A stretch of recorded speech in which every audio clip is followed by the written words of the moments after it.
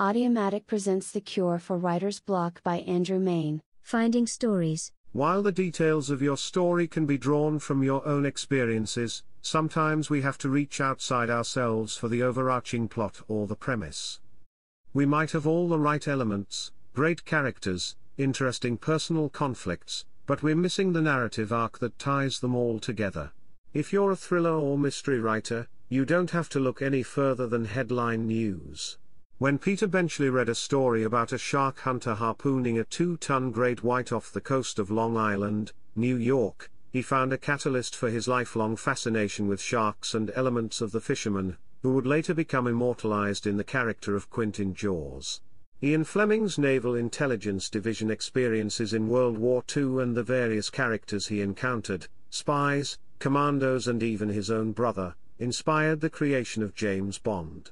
Michael Crichton took the developments in the field of genetics and possibly inspired by the controversy over the book In His Own Image, David Rovick's so-called true story of a millionaire who finances a secret project to produce a clone, and created the story of a theme park, filled with dinosaurs going awry in Jurassic Park.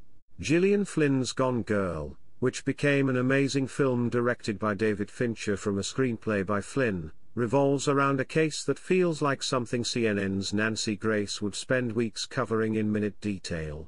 If you look around, you'll find countless starting points for stories. As a fiction writer, you can use these as influences, but provide your own spin on them. Part of why Gone Girl works so well as a thriller is that the case of the missing wife feels so similar to a real event, but because this is a work of fiction, Flynn gets to use our expectations and biases against us. Jaws and Jurassic Park made compelling books and films because their subjects, a shark with a vengeance and dinosaurs brought back to life, are almost science fiction, but so close to reality that we as an audience feel like they could happen, which makes the drama all the more realistic. Your next conflict could be today's headline or meme. Here's a list of places to go looking for them. News. What are the big stories of the day? What are the little ones? Every day the local news crime blotter recounts events dramatically affecting the lives of at least one person.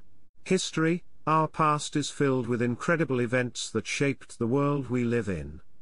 All too often the lives of the little people are forgotten, whether they're the foot soldiers that served the great leaders, or the millions of individuals that had their lives torn apart by war.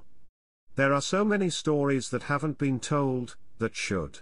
Museums, take a trip to local museum, or historical attraction and start talking to the guides. They'll fill your heads with more stories and conflicts than you could imagine. Interviews. Stephen Ambrose's interviews with the surviving members of Easy Company formed the basis for his book and the HBO series, Band of Brothers. These incredible tales of heroism were just waiting for someone to come and ask about them. What would you find out interviewing local cops, firefighters or school teachers? There's no need to be shy about it. Just call someone up, tell them you're writing a book and show up with a recorder. Science. If you keep up with the latest events in science, you'll find countless jumping off points to wonderful what-if scenarios. From viral epidemics to radical new cures that carry with them new ethical considerations, science is filled with intriguing possibilities and fascinating personalities. Summing it up, the world is filled with story possibilities that grow much faster than the number of writers seeking inspiration. Nearly everything you read called news has some story angle that can be mined. Try this: pick up a newspaper, while you can, and circle all of the possible story ideas you can find. It might be something sensational, such as a murder case or something mundane, but with great personal stakes like a school board election.